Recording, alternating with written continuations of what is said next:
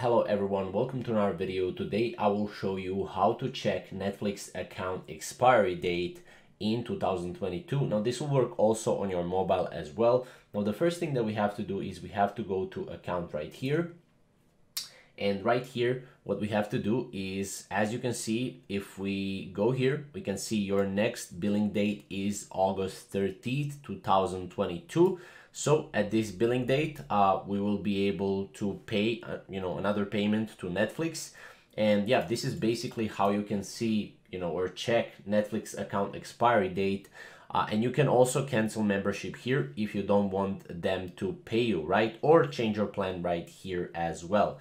So this is really simple tutorial. I don't think I need to explain anything more than this, but if you have any questions, leave them down in the comments below and I'll make sure to answer all of your questions. Thank you for watching.